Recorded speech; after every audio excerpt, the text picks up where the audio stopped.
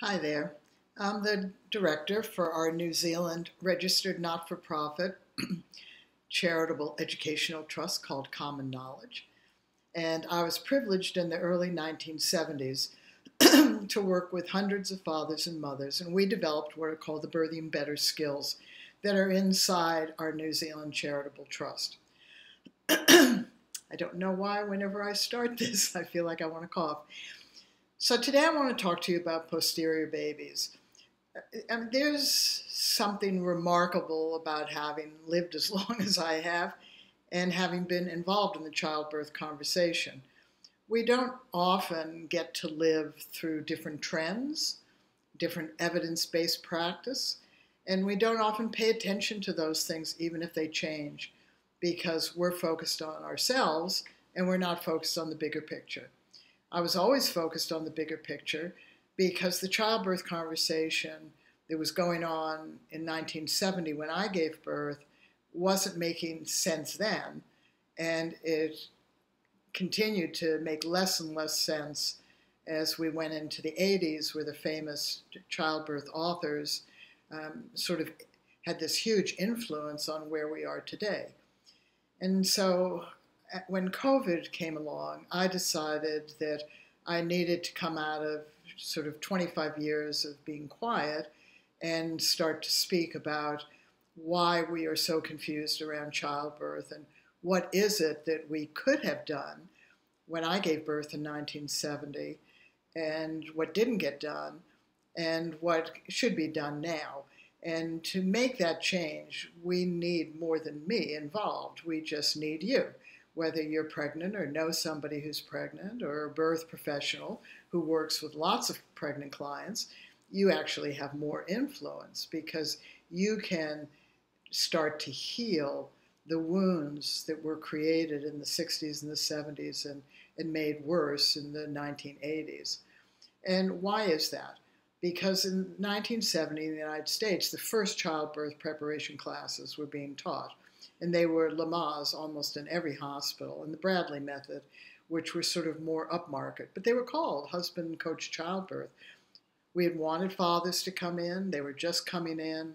The cesarean rate was 4.5%. If you had risks involved in childbirth, that was considered to be normal. And so you just labored and had a vaginal birth, whether we labored for hours or days, or whether we coped well, or whether we suffered, whether we had a good outcome, or whether we had a tragedy. And so the conversations today about things like posterior babies, that wasn't a conversation that my generation or previous generations around the world had. We didn't have ultrasounds back then, and we weren't concerned because there wasn't anything that we could really do except to be given pain relief or to have doctors use forceps and episiotomies. And rarely, 4.5%, rarely use cesareans only in case my life as a mother was really at risk. So how did we get here, and where do we go from here?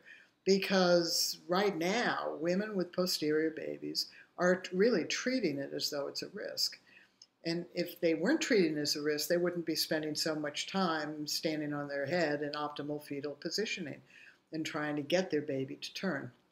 So today I really want to talk about the skills that mothers and fathers developed so that we could impact our individual births. The skills are very broad because I might have a posterior baby and you might not. My posterior baby might be quite small and I might have a very ample pelvis, and your head down baby might have a blockhead like you have or your husband has, and you may not know that you have quite a narrow pelvis or that you're very tight in your vagina. I might not have back labor with my posterior baby because my baby fits easily through my body, and you might have terrible back labor because you're a blockheaded kid that only weighs 5 pounds but has a very broad diameter here and coming into a small pelvis, and you might have a very broad, straight sacrum and pushes on it in order to make space. So we need to understand that posterior babies were never considered to be a risk ever until the mid-1980s. And this is how posterior babies got to be considered unideal. In the United States, in the 50s, they outlawed midwives. That was not true in other countries. They were well integrated into the maternity system. In the United States, it was labor and delivery nurses. But there were people who were doing births. There were obstetricians doing births, general practitioners, Vietnam paramedics that were doing births. There were lay midwives and nurses doing births. And every state had its own thing. So some states it wasn't legal to have a home birth. Some states didn't care. Some states, if you were a nurse, it was considered to be illegal to be doing midwifery. It was all very up in the air. But the midwives of that day, who were beginning to follow Ina May Gaskin's beliefs that midwives were this sort of this special group of people, which we have to ask whether that's any reality. So in India, the Dais are the untouchables. So they're not considered to be special. They can handle feces and blood products that upper classes don't touch. So the midwives were the lowest of low castes. Around the world, in most cultures, there were no midwives. It was your aunt or your mother or your grandmother. So when the first wave of this new modern midwifery came about, there was this belief that midwives were first born into this. They're not. It's an occupation. It's a job. You may love it, but you're not born to it.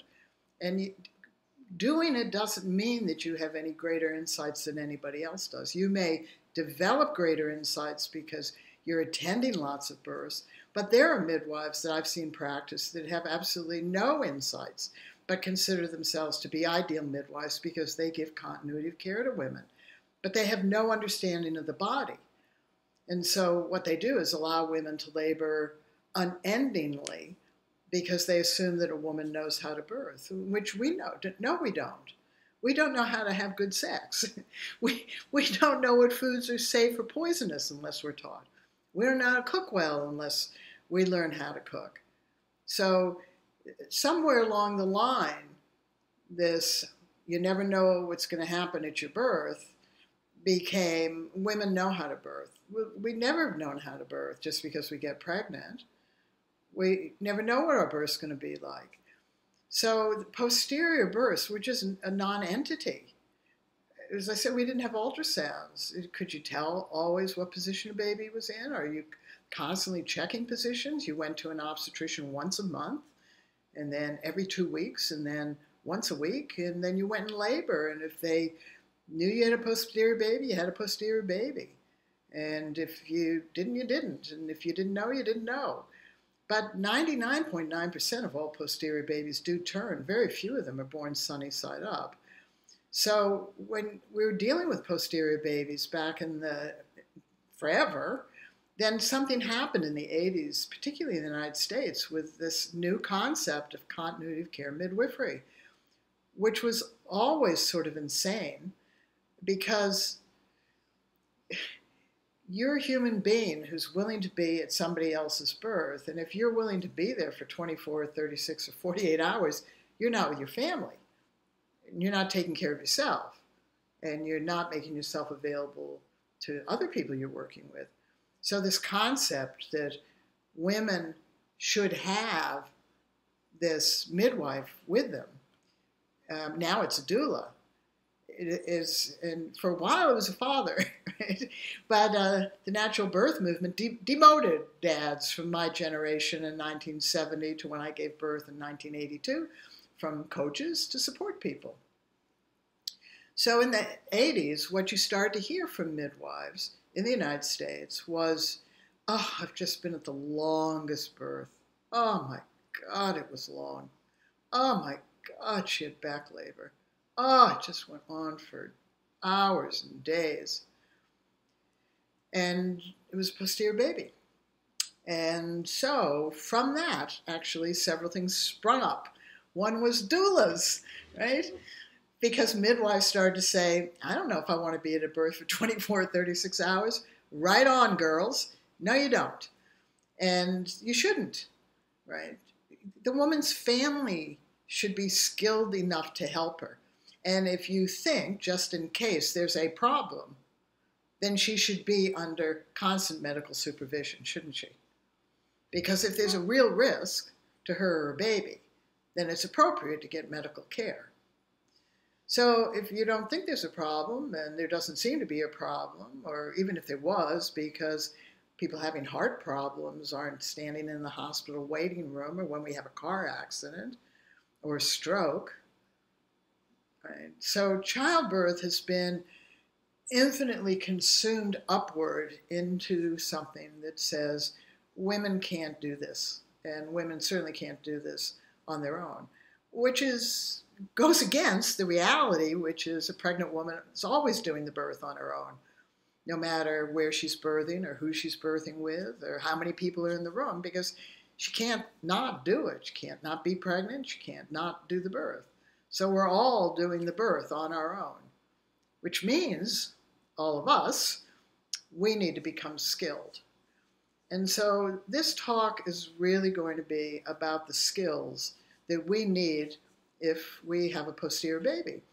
But let me tell you a secret. They're the same skills we need if we have a head-down baby or twins or breeches.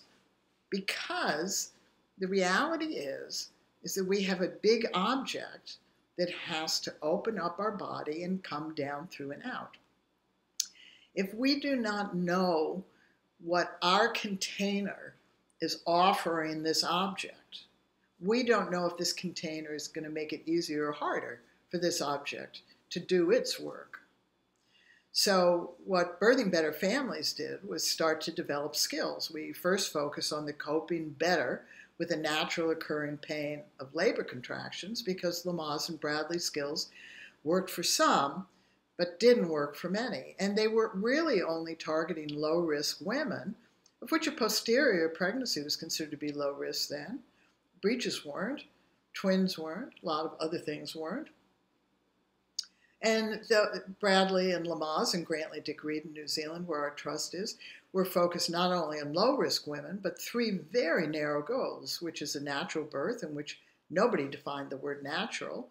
I mean, the reality is dead mother or dead baby is natural. A woman ripping from her vagina through her rectum is natural. Having a severe postpartum bleed is natural. So what's a natural birth? So that word got co-opted or switched or twisted into safe and easy, good outcome, and manageable. And that's never been what it's meant. So not enough women achieved that. And not enough women achieved the pain-free labor or the childbirth without fear that Grantley Dick Reed advocated. Because we're hardwired to feel anxious about birth. And that's a good thing. It's a gift.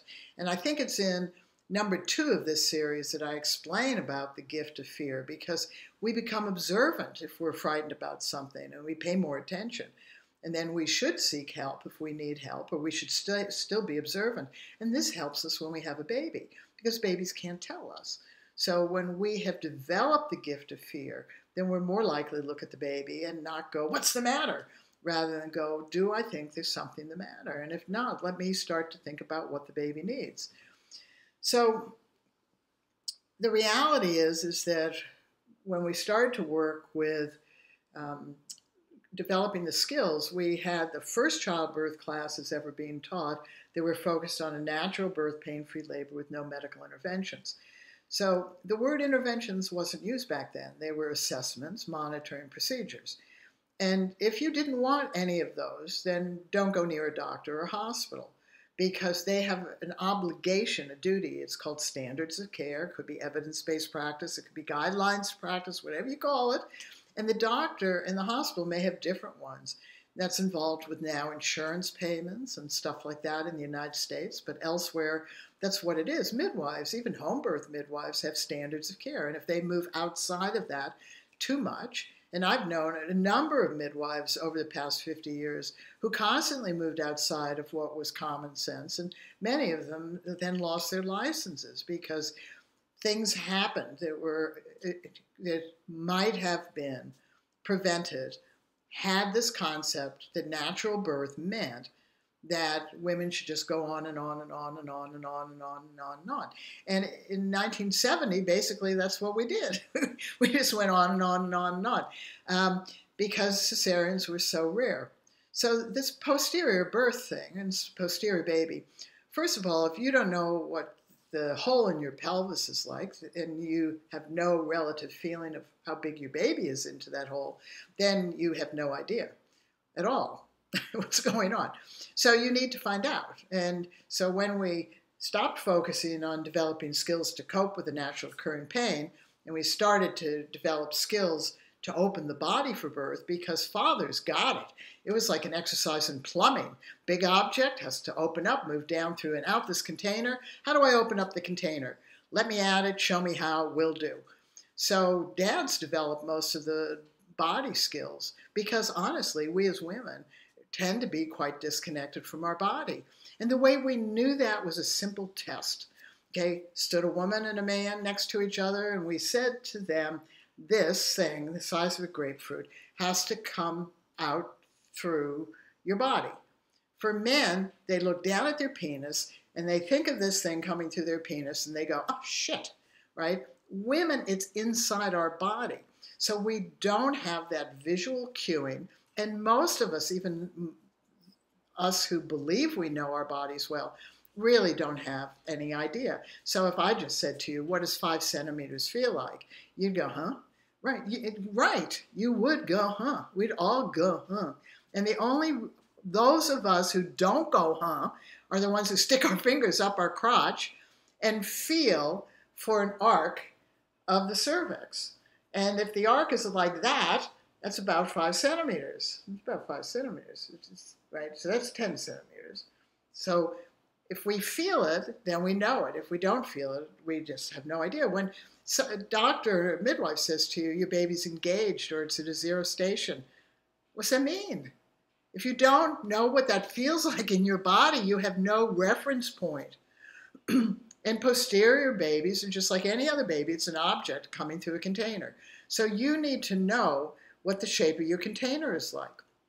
And that's the bony structure first, and then all the soft tissue that surrounds it. The inlet of the pelvis we can't feel because that's on top of the pubic bone going back to the sacrum, and we can't get our fingers in there. Nobody can. But our baby has to come down through that. So we can't really identify that. Even if you have a high baby, one who hasn't come into the inlet of the pelvis, you don't know whether the inlet is the problem or whether you just have so much tension in your lower belly. Or something, very, very short cord, or a placenta placed someplace so the baby, or the cord's wrapped around the baby. You don't know, right? Even with an ultrasound, you don't know. So the mid-pelvis, you actually can feel, but you have to have somebody get their fingers up in you, that's your partner, because you can't feel it. Even if you feel for the cervix, you're just putting one finger up, and when we feel ourselves, we can only feel the very, very front of that space, because our vagina is at the very front of the space, and our rectum is in the middle of the space, and our sacrum's in the back of the space. But if we lie on our back and our partner does the internal work, prepares the inside of our vagina, and softens all that soft tissue, when they go in with one finger to do that, they can feel the curve, how do you put your hands up here? Okay, they can feel what the inside of the pelvis is like. And no pelvis is symmetrical. They're never both like this or like this. They're always a little differently shaped. And your baby will always go to the easiest place it can. And all of that is covered with soft tissue and muscles. And if those are tight, then it's harder for that bony structure to open up if the object is big enough to require it to do that. So in order to know what the space of our pelvis is, we have to measure it. You find the beginning part of your vagina, which is at the pubic bone, and you measure back to your tailbone. And if you can get your fist through that space, then that's about the size of a baby's head. And then the bones you sit on, if you can get your fist between that space, then that's about the size of a baby head. And about 50% of women have pretty much a fairly circular space, right? But some women are narrower between the sit bones and longer front to back. And some women are narrower front to back and wider side to side. And so our baby will then fit into our body based on what it has to come through.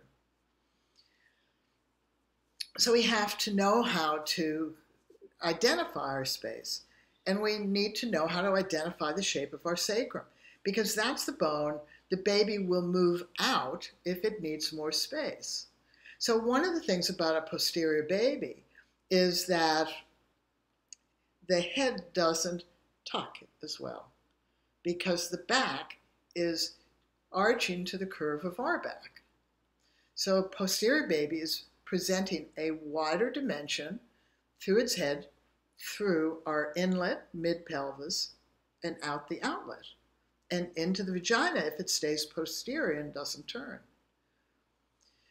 So to know the length of the sacrum, the width of it, how curved or flat it is important, because we're constructing this space in our minds, and then we have to be able to mobilize it. And this is why dads really got it. So for instance, we as women have given each other incredibly faulty information, and we still do. It's actually worse now. It's incredibly worse now than it was in the 70s. The 70s, the only one we really were given was to do pelvic floor. Hold back your pee, tighten up inside to make strong muscles, so you'd have strong muscles to push your baby out. Tighten up down there now. Does that help or hinder this to come through? Well, common sense says it hinders it. So pelvic floor exercises are great for any time in life except from 24 weeks of pregnancy until after the birth. We need to be opening up, not tightening up. But then when back labors started to be dealt with, not because they were a problem, just because they were long, exhausting labors for some women, was this idea that you put counter pressure on the sacrum for hours, forcefully, which does what to the space the baby's trying to create? Yes, it's pain relief for the woman, and she can hinder her labor for hours and hours because it just makes it harder and harder and harder for the baby. So we needed to learn to mobilize the pelvis. And if you're sitting there listening to me now, you can mobilize your pelvis just sitting down. Just tuck your tail between your legs a little bit more. You'll feel the muscles from your sit bone to your lower sacrum contract, which shuts off that lower space, doesn't it? But it opens up the top space or the inlet of the pelvis, doesn't it? And then if you rock your sacrum back a little bit without arching your back or without moving, so I'm doing that now. You can't see me do that. So if you rock that tailbone back, that lower part, you can feel those muscles expand. That's giving space to your baby down there. Once the baby is through the inlet of the pelvis and the mid-pelvis, you give more space. And being able to mobilize your sacrum may not reduce the back labor entirely, but you are then working with your baby's efforts to move down through and out your body appropriately rather than putting compression on the sacrum, which is helping you feel better, but not helping the baby. And the other one is hands and knees. The idea was to get the baby out of the pelvis. Why do you want to do that? And that's where it gets crazy. Why do you want to do that? And the comment is, well, it gives babies an option to turn. Well, some do and some don't.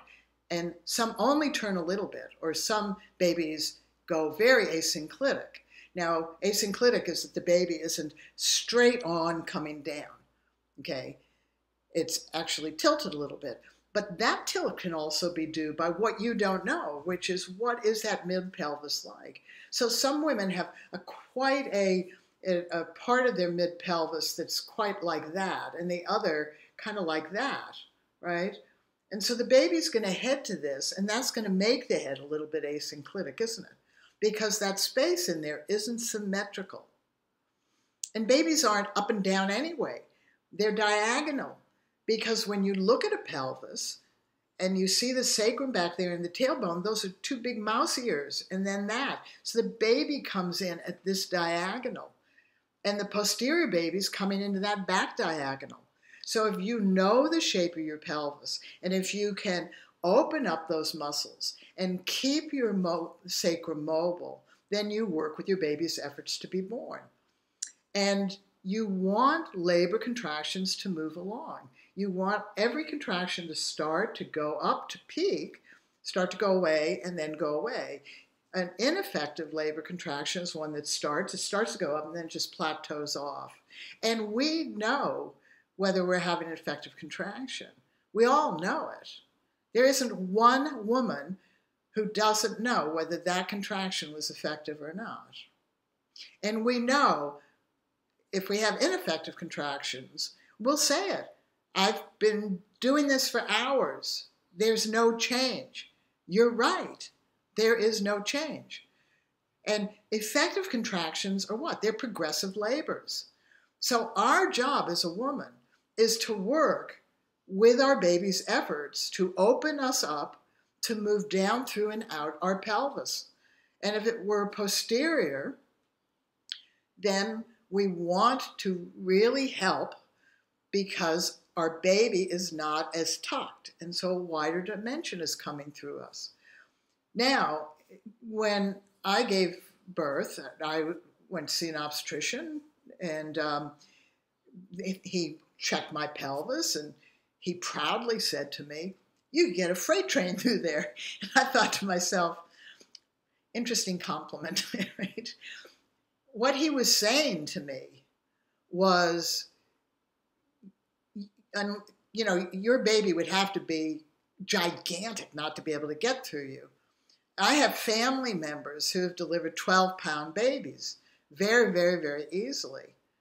Right now, one of my children was 5 pounds, a small little 8-week premature baby, but a 5-pound baby has a fairly normal size head. And a 9 or 10-pound baby can have the same dimensions, and some of it comes from your genetics.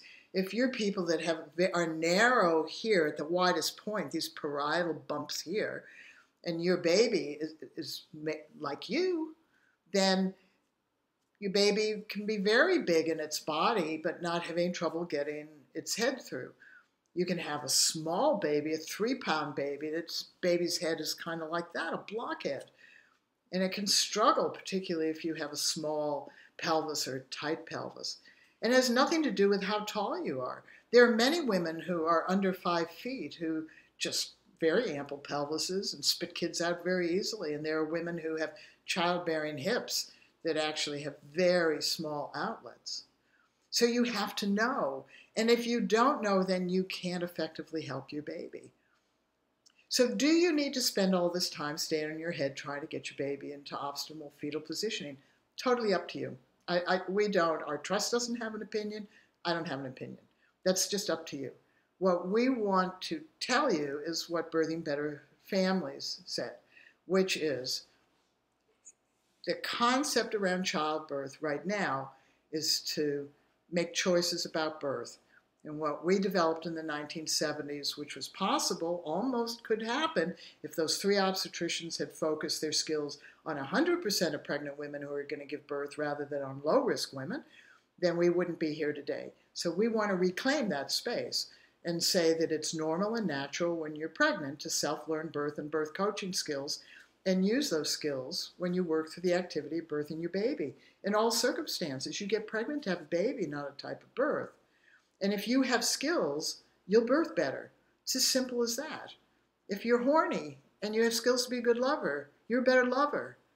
If you're hungry and you know what foods to put in your mouth that are safe, you're less likely to get sick. And if you know how to cook, you're a winner. But somehow the people in my generation reduced birth down to a primal function, which it is already. It doesn't need to be reduced more, but they've kept it down there. They haven't elevated it to our capacity as human beings to be highly effective in skills. posterior, if you have a posterior baby, you should. You should for all births, right? And you need to know what positions, when you're birthing, your baby likes, because your baby is giving you a message in each contraction.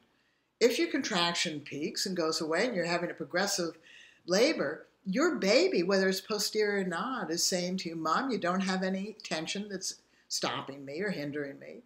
You're in a position I'm okay with, right? You're not compressing the inside space, right? And therefore your labor is progressive.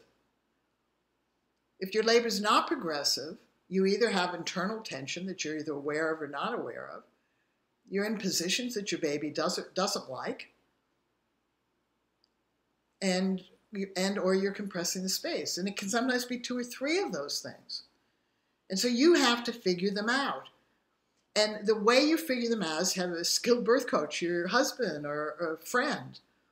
If you are using a doula, then teach her or him the skills that you are learning. But really, it should be within the family, because if you are skilled in pregnancy and skilled to prepare for birth and skilled to birth your baby, you're going to be able to leave the birth behind and get on to being skilled to parent your child. That's true of the child's father or the other loved ones. If they become skilled in pregnancy and they're skilled to help you prepare your body and they help you skillfully through the birth of your baby, they will be skilled to work to parent with you.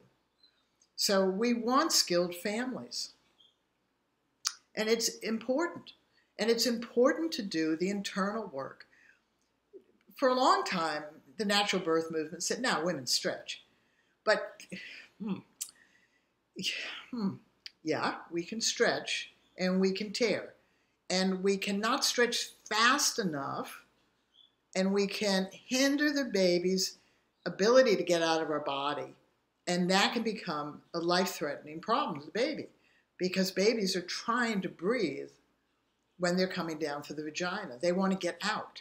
So if our crotches are tight, and that's why the medical profession used episiotomies and forceps, because they see our crotches, and they see lots of them. We don't have much perspective compared to how tight our crotch is compared to other women, or what our baby wants. So for a while, there was this idea that you just want to prevent the ring of fire, that last passage, and do this small perineal stretching. But that's not where the problem lies. Tuck your tail again. Feel those muscles contract. Those are inside that space. So untuck your tail. Those expand. But the back, when you're sitting there now, think about inside the back of your rectum. Think about each side of the back of your rectum. Think about between your rectum and your vagina. Think about all of that space inside your vagina. That's all packaged with soft tissues and muscles. And if that area is tight, then, and which is a problem because men like us tight, right? And we like to feel tight. But if we stretched or damaged down there, our body does not come back. But if for 5 minutes a day from 32 weeks onward, we do deep internal work, then we can prepare this last passage of the baby to open up easily and let the baby out. So these are some of the skills that you want as a posterior baby. As I said, we have no opinion whether you should try to turn your baby or not. What we would like to say to you is if you're spending half an hour a day doing optimal fetal position, spend half an hour a day developing skills to prepare your body and skills to cope with your birth. Equal time, because the reality is you may or may not turn your baby. Turning your baby may or may not be a benefit for you and your baby. You still have to do the activity. And that activity takes place over time. And so you have to fill that time. If you don't fill it with skills, then you're being passive. And if you're being passive, you're more likely not to cope or to feel overwhelmed. And if you're in a medical environment and you're looking overwhelmed, the medical profession doesn't want you to suffer.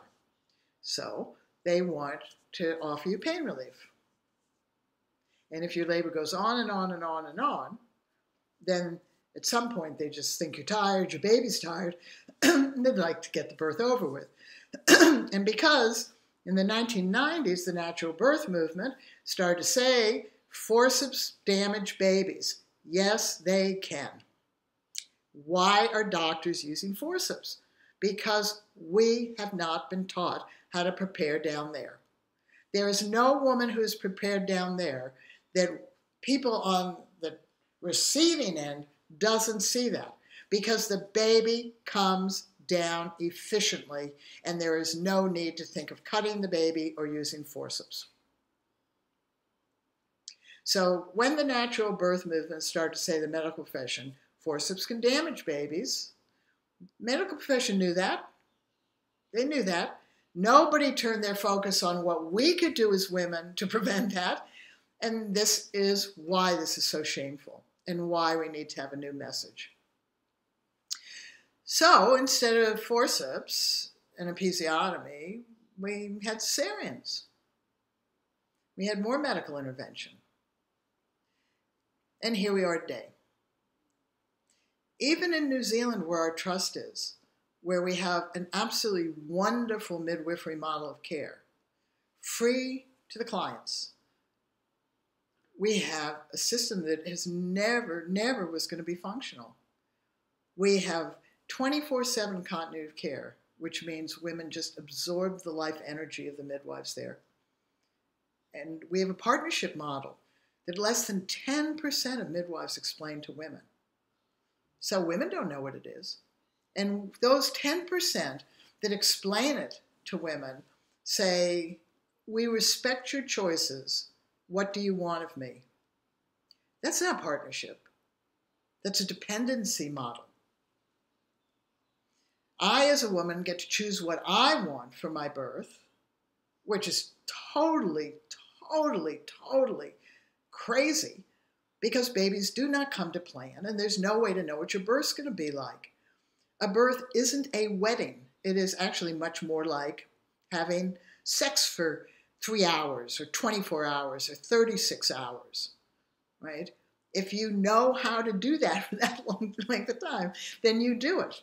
It's an activity that takes place over time. It's not a choice.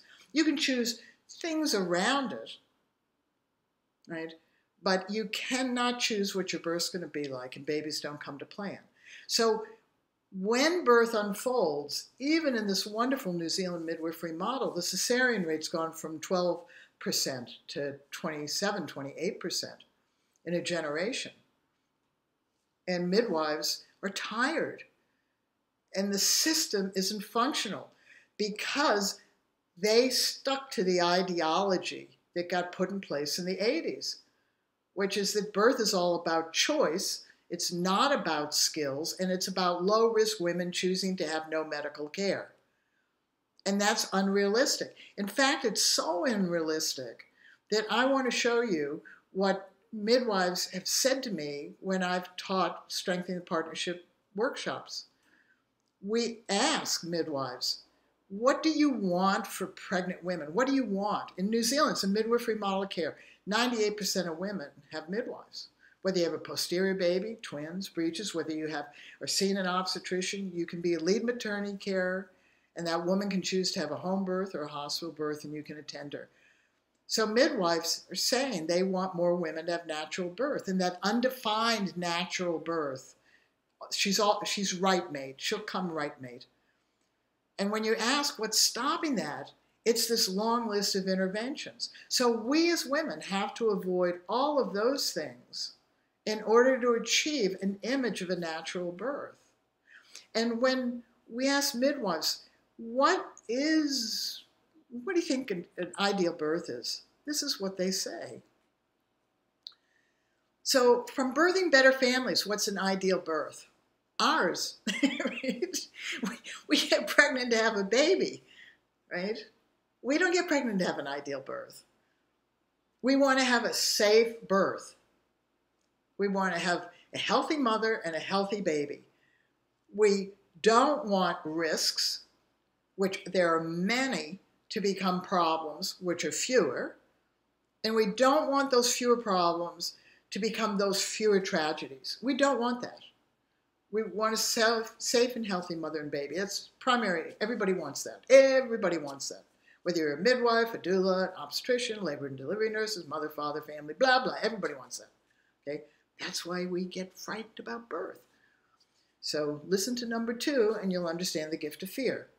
However, what's happened since the 70s and 80s has been this concept of an ideal birth. And here you go. This is what it is. And as I said in the middle of this, we as women have been doing this to each other. And this is what women are doing to each other. And that's why I'm speaking out now. It's not okay. COVID has changed everything. Whether you believe that it's real or not, it's changed everything. And it highlights the importance of this need to enliven a childbirth concept that should have been enlivened in the early 1970s, which is that it's normal and natural when you're pregnant to self-learn birth and birth coaching skills, and then use those skills to work through the activity of birthing your baby. You get to tell other people that. That's a simple statement. There are lots of skills-based methods out there. Birthing Better is one of them. If you're a care provider, you tell that to all of your clients. And if you're really a good care provider, give them a handout of some of the skills-based methods. You can include Birthing Better if you want, but if you don't, that's up to you. And then if you're a birth professional and you know you're working with a posterior baby, explain to them that they're going to learn skills, and every appointment after 24 weeks, you can just mark those skills on their notes so that everybody can be reminded of the skills they've learned. And so during the birth, if a woman is working effectively through that birth, and if it's a posterior birth, then praise her. And if the other person helping her is helping her, praise them. It's so much easier for you to work with skilled families. And if they look a little bit overwhelmed or very overwhelmed, refer back to the notes and say, you learned breathing. The woman might say, I said I did, but I didn't. Well, there you go. But if she did, why isn't she using those skills now? And she might say to you, well, something changed. And you go to your baby's birth. Keep using your breathing skills. It's hard. Just keep doing this activity. And you keep helping her do that activity to cope and manage and work through and deal with and handle and stay on top of and feel in control. Because the much bigger issue around childbirth has never been risks. It's always been suffering. And suffering has never had anything to do with risks. It has to do with women lacking the skills to cope with the natural, normal, physiological pain of labor contractions, whether you have a posterior baby or not. So can a posterior birth be longer? It's longer in unskilled women. Because when we're skilled, we respond more rapidly to the sensations that we are feeling. And we can tell whether our contractions are progressive or not. And because we develop skills to open our body, we are more likely to do that. Is it easy when you're feeling pain that feels like you could die? No. Labor is not easy. Hard work is not easy. And here's a clue. Parenting is not easy. Thankfully, birth is this long and parenting goes on and on and on. So if you have a posterior baby, we hope you'll become skilled. You can come to our website and take a look at our courses. We'd recommend for a posterior birth, you get the complete course, unless you're having a VBAC, in which we'd encourage you to get the VBAC course instead. So there you go, another one of my commentaries on deconfusing the childbirth message and you and your coming experience to birthing your baby. A posterior one, or not. Remember, 99.9% of them don't deliver sunny side up. See ya.